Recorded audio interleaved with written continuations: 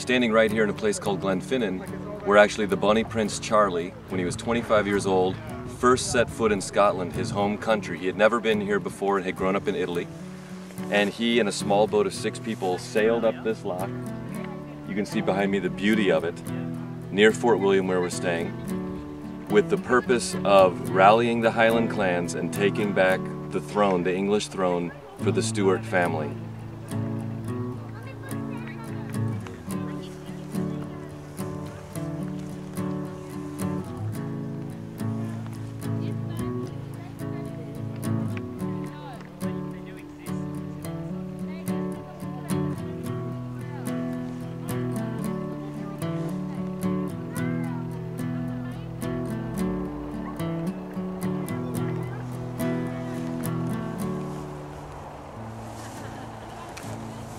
Who knows where, but as the story is, as the young prince sailed up with his boat, there was a young MacDonald man, a Highlander in his kilt, waiting here on the shores.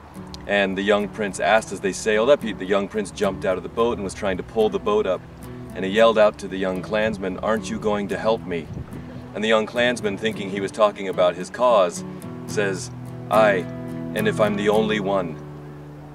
They camped here for days waiting for the other clans to arrive, and in 3 days' time they heard pipes over these hills, and the Camerons were the first, I believe, to come to his cause.